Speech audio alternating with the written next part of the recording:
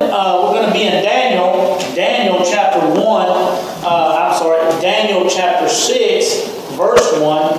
Daniel chapter 6, verse 1. And I just wanted to talk a little bit about this chapter. And I know that you guys know the story. Daniel chapter 6, verse 1 alludes to Daniel being put into the lion's den. And I know everybody there's Ashley. She's got, look at there. My lesson today. Oh, you see, God works in mysterious ways. So Ashley's lesson today was Daniel chapter 6, where it talks about Daniel being put into the lion's den. Yeah, awesome. If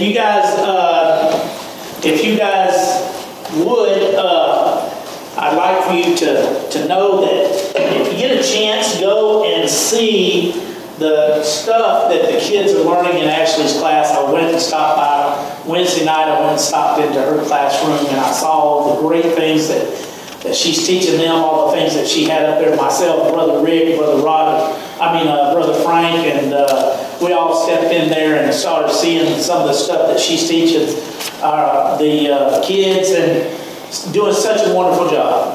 Such a wonderful job, and we greatly appreciate it. I know God's looking down and He's happy, okay? So, this morning, again, Daniel chapter 6, verse 1, excuse me, we're going to be there. And first of all, let me tell you here, we're going to talk about Darius. And Darius, it says, possibly Darius is not a name, but an honorable name for Cyrus. So whenever it says in here we're talking about Darius, it's more of an honorable name given to King Cyrus. Okay, so it says possibly Darius is not a name, but an honorable title for Cyrus, who with his army entered Babylon on October 29, 539 BC, and it is used in inscriptions for at least 5 Persian rulers. History mentions no specific name for Darius the Mede, but in chapter 6, verse 28, it is possible to translate Darius to Cyrus, okay?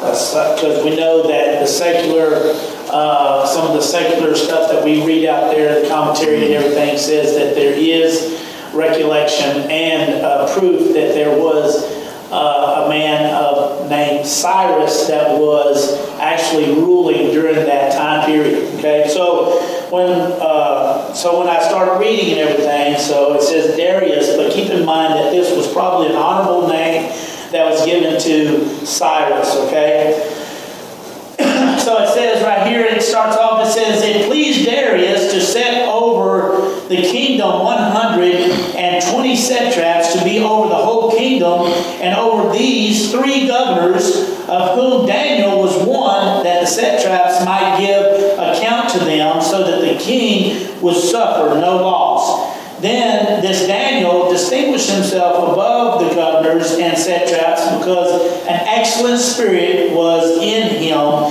and the king gave thought to setting him over the whole realm. Let us pray. Dear Heavenly Father, Lord, I come to you this morning as your humble servant, Lord. I ask that you would just use me as a vessel to preach your word this morning, Lord. Lord, I ask that you would just be with our congregation, Lord. We ask that you would be with Israel, Lord, as they are being attacked, Lord. We know that you protect your people, Lord, and that you have everything under control. As Brother Terry prayed this morning, Lord, we ask that you would be with all of those, Lord, that are over there in that certain area, Lord, and be with us here over in the United States, Lord, as we go and we support Israel, Lord. Lord, we ask that you would be with us this morning, open our hearts and our minds so that we might receive this word, Lord, and take it out amongst the hedges and use it for you, Lord, and for your furtherance of your kingdom, Lord, so that we might bring some of these people to you, and so that they might open up their hearts and receive you as their Lord and Savior. And Lord, we ask all this in Jesus' precious and holy name. Amen. Amen. So we see here that it says it pleased Darius to set over the kingdom 120 satraps to be over the whole kingdom, and over these had 3 governors, of whom Daniel was one of them, and that the satraps might give account to them, so that the king would suffer no loss. And then this Daniel distinguished himself above the governors and satraps, because an excellent spirit was found in him, and the king gave thought to setting him over the whole realm. So the governors and satraps sought to find some charge against Daniel.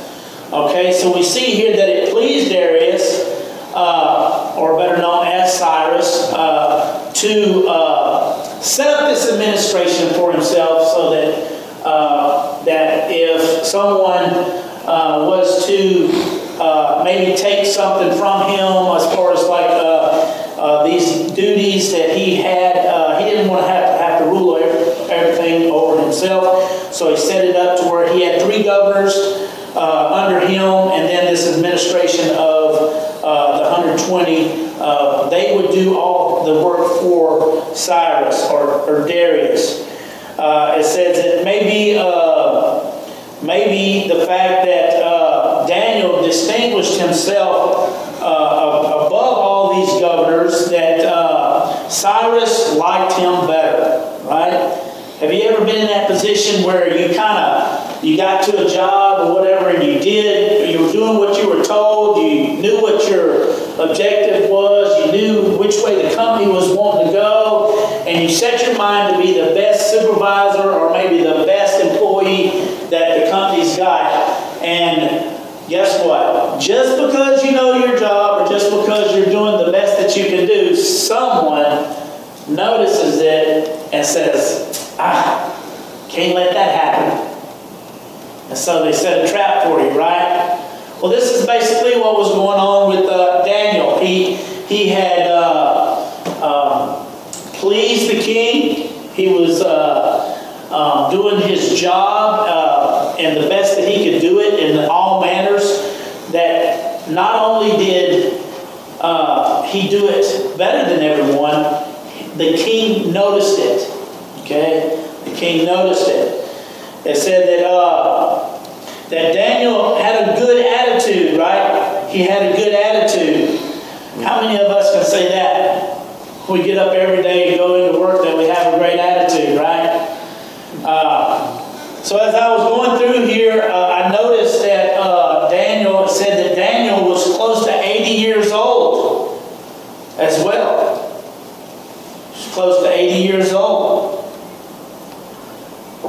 Go down here to verse 4. It says, so the governors and satraps sought to find some charge against Daniel concerning the kingdom, but they could not find no charge or fault, because he was faithful, nor was there any error or fault found in him.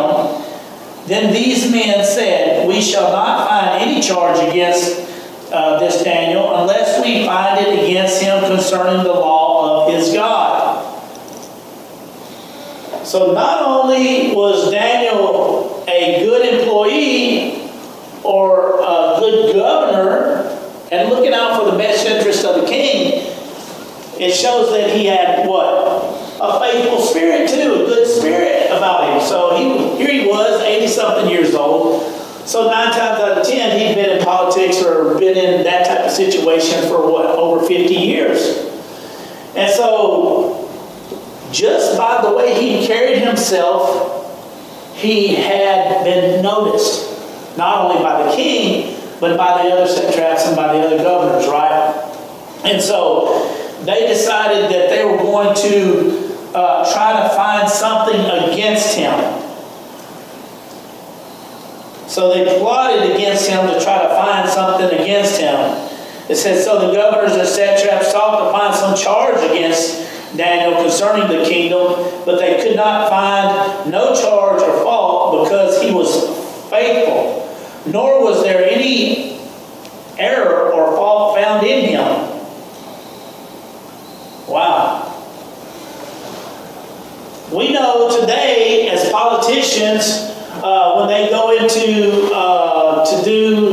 to become governor or to become a senator or something like that, or to become president, what happens?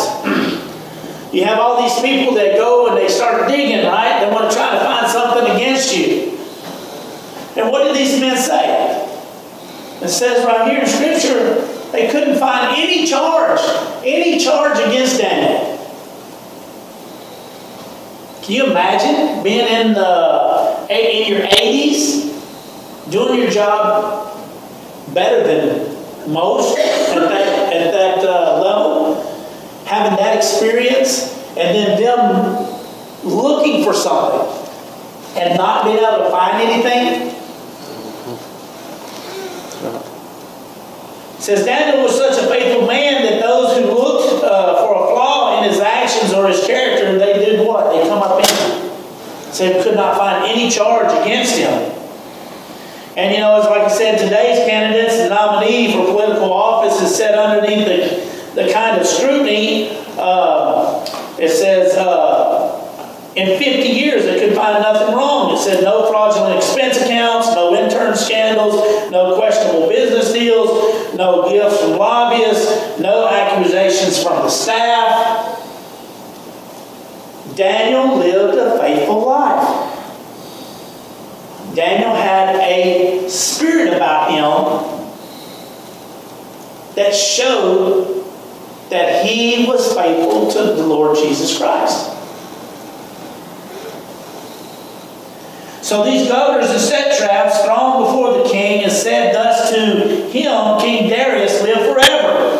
All the governors of the kingdom, the administration and satraps, the counselors and advisors had consulted together to establish a royal statute and to make a firm decree that whoever petitions any god or man for 30 days, except you, O king, shall be cast into the den of the lions.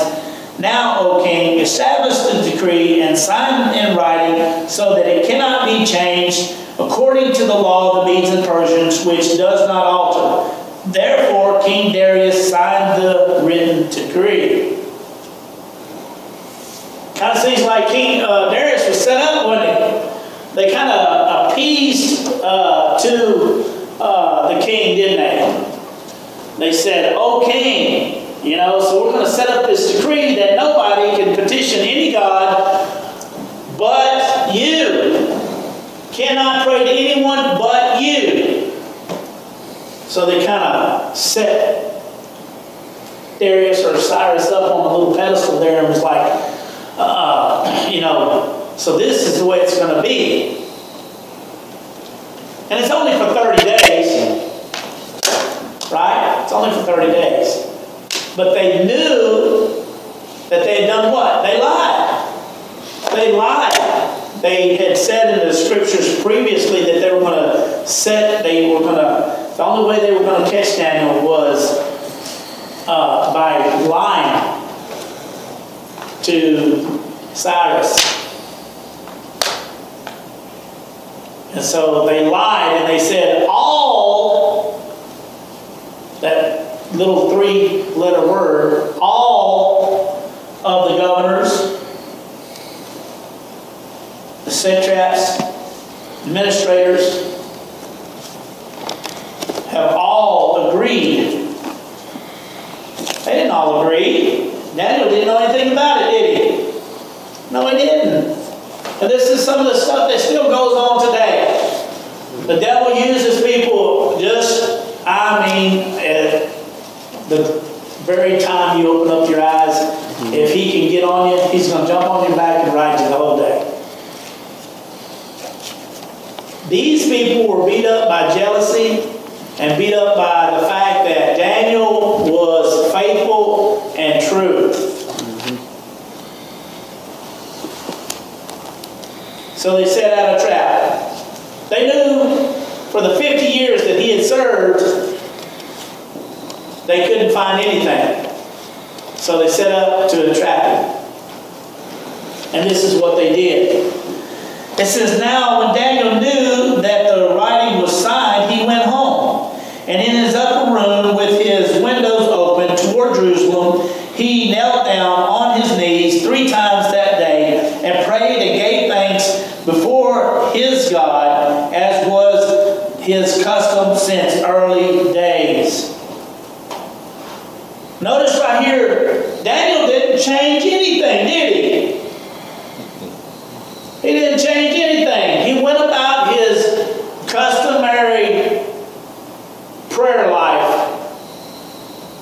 like he was, like nothing had changed. Why? Why? Because he was faithful to the king, but he was more faithful to God. It said that he went home, he went to his upper room, and what it means by that is he went to a place where he could be alone so he could pray to God and give God thanks for everything that was going on in his life. Do we do that? Do we set ourselves apart? We know that in the Bible and Scripture it says that Jesus, before they came and took him away to be crucified, he did what? He separated himself and he went and prayed, right? Do we take that time out of our personal lives to set us a spot or a place away so that we can have that time alone with Jesus Christ? It said that he knelt down 3 times daily.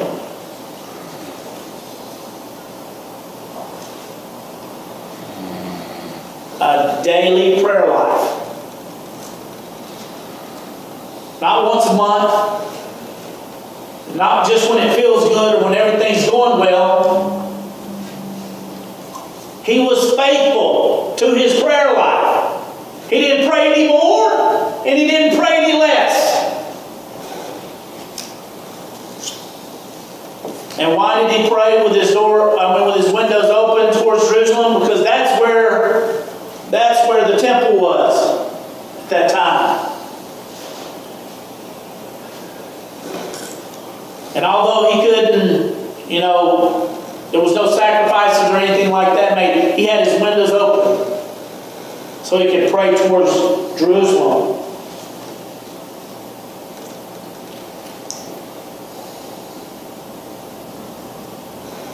They lied.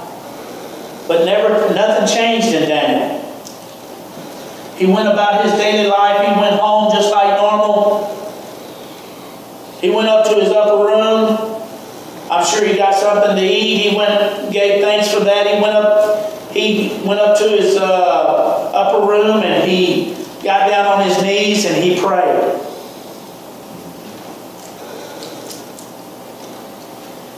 Darius was deceived. He signed the decree.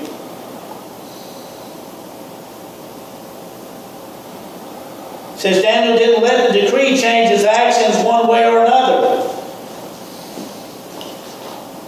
It says there was danger in both directions, but he would much rather compromise his life with the king than compromise his life with God. We have to obey the laws and rules and regulations set forth on this earth by our government. But guess what? God is over all that. Amen. We see that nothing's changed here. Daniel knew that. In his day it was the same way. He knew that. He was not going to change.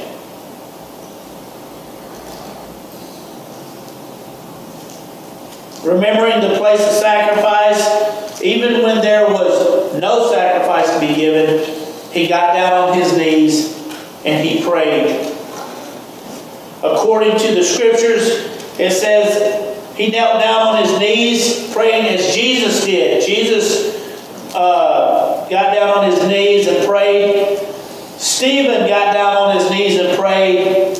Paul got down on his knees and prayed. Luke got down on his knees and prayed.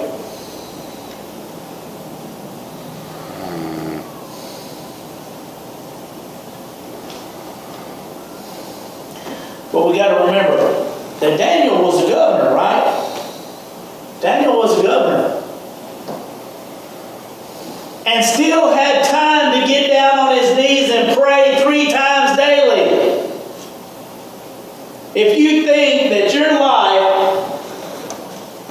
and the things that you got going on in your life right now were more than what Daniel had going on in his life right now. Daniel was a governor. He was over a whole territory. And then not only that, the king was pleased so much by his work ethic and the way he carried himself that he was thinking about putting him over everything. But he still had time to give thanks to the Lord Jesus Christ for everything God put in his life. For all the trials and tribulations for over 50 years. He had time. Nowadays, the pews are getting to where they're emptier and emptier. People don't want to come to church. God gives us every minute or every second of every minute of every hour of every day. And some people can't give Him 1 hour on the weekend. But Daniel saw the importance of a daily prayer life. Even though he had been put in a position to where he was over all this stuff and had all this stuff going on in his life, he still made time. We have to make time. You have to make time to get into the Bible. Just can't sit up there on that dresser, or just can't sit up on that shelf, or can't sit up on that dash of your car, or over in the seat covered up by a jacket. You got to read it. You got to be in it.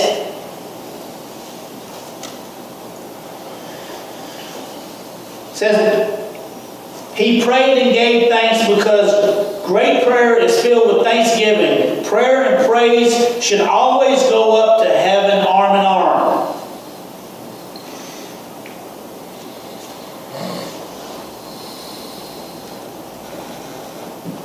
We see here, as we continue on, that they found Daniel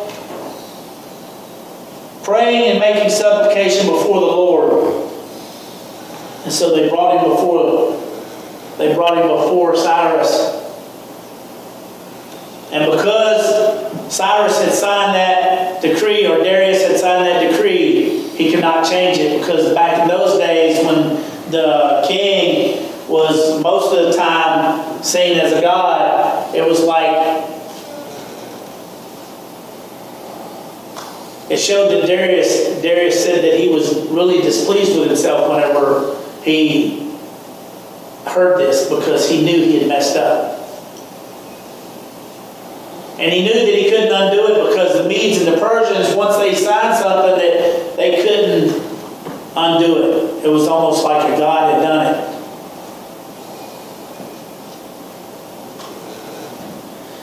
But we see that in verse 18 it says, "Now the king went to his palace and spent the night fasting, and no musicians were brought to him before him." Excuse me. Also he slept. Also his sleep went from him. Then the king arose very early in the morning and went down to the lion's den to see if Daniel was there and alive. The king had placed him in there, but right before he placed him in there, Darius told Daniel, "Your king, your God, will protect you." I bet you 10 to 1 that Daniel slept better than Cyrus did. Why? Because Daniel was faithful. He was faithful to the Lord Jesus Christ. God protected him. God gave him a good prayer life. God gave him a good job. God gave him all these many things that he was thankful for, and he showed it by giving thanks to the Lord Jesus Christ. Every day. Every day. Not only by his actions, but by his prayer life.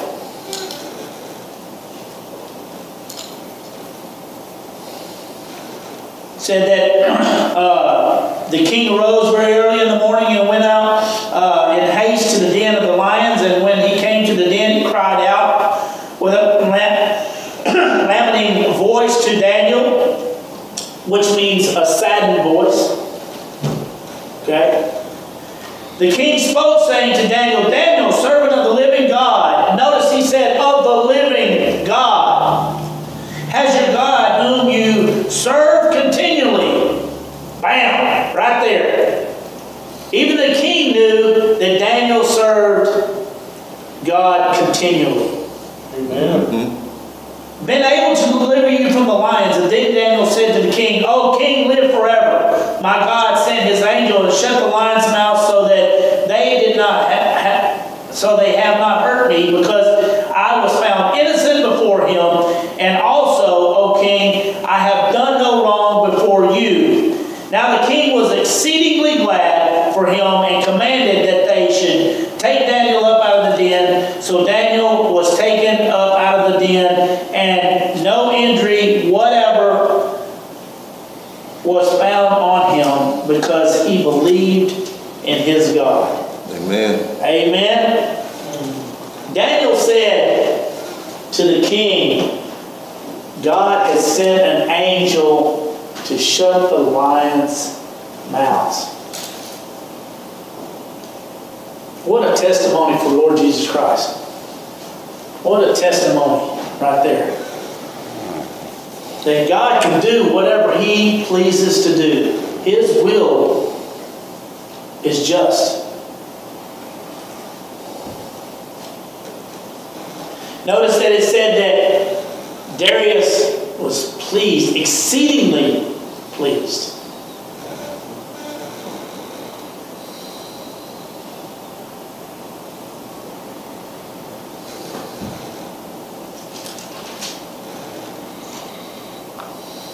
Then King Darius, take up there 25, says, Then King Darius wrote to all the peoples, nations, and languages that dwell in all the earth, Peace be multiplied to you. I make a decree that in every dominion of my kingdom, men must tremble and fear before the God of Daniel. For he is the living God and stand fast forever. His kingdom is the one which shall not be destroyed, and his dominion shall endure to the end. He delivers and rescues. He works signs and wonders in heaven and on earth. Who has delivered Daniel from the power of the lions? So this Daniel prospered in the reign of Darius and in the reign of Cyrus the Persian. Notice right there where he says, I make a decree that in every dominion of my kingdom men must tremble and fear before the God of Daniel. For he is the living God and steadfast forever. His kingdom is the one which shall not be destroyed, and his dominion shall endure to the end. He delivers and rescues. So if you're out there right now and you need to be delivered or rescued, guess what? God can do it. Amen. Amen. God can do it. There's nothing that He can't do. His dominion shall endure to the end. He says what?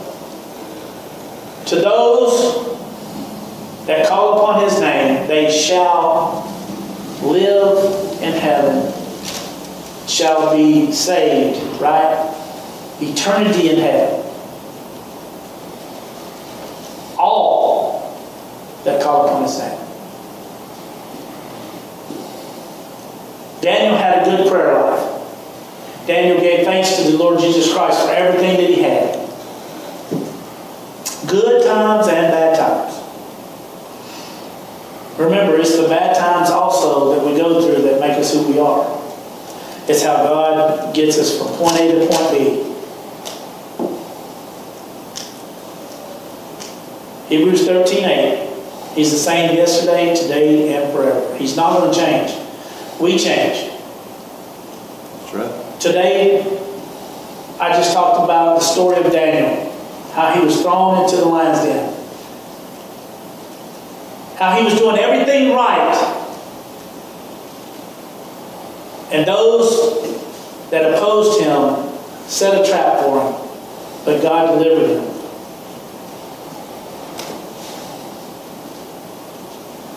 God will deliver you. All you have to do is lay it at His feet. If If you're dealing with anxiety, if you're dealing with depression, or if you're dealing with money problems, or if you're dealing, lay it at His feet. Lay it at His feet. He can handle it. You don't have to bear that cross by yourself. Brother Ralph is going to come up here. We're going to have a invitation, a song of invitation.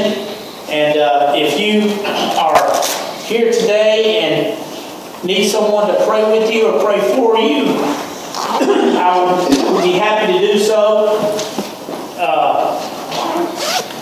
For those of you that are watching this via the internet, remember, there's not a task that is too hard for the Lord Jesus Christ. Have to reach down and step on that thing called pride. Ask Him for help. Lay your problems at the feet of Christ, and He will take you. He will take them away. Brother Ralph, where are we going to be? 407, because He lives. Let's stand together. Again, you guys come down here if you need to. The altars are open. We'll pray.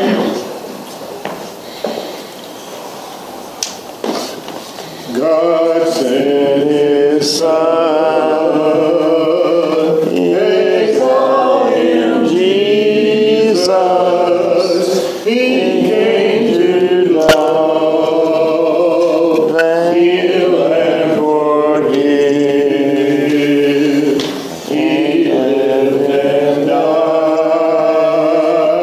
to buy what's pardon, and His deep grave deserved my Savior lives, because He lives. I face tomorrow, because He lives. All fear is gone, because I know He holds the future, and life is worth the living just because He lives. All God's children say, Amen. Amen. Brother Rick, will you close us in a word of prayer, sir? Lord, we just thank You for this word this morning. Lord, I just pray as we depart, we go to our own homes. Lord, I just pray that You would bless this coming week. Lord, that our hearts might be in tune to You. And Lord, bring us back together at the time. For we ask it in Jesus' name. Amen. Amen.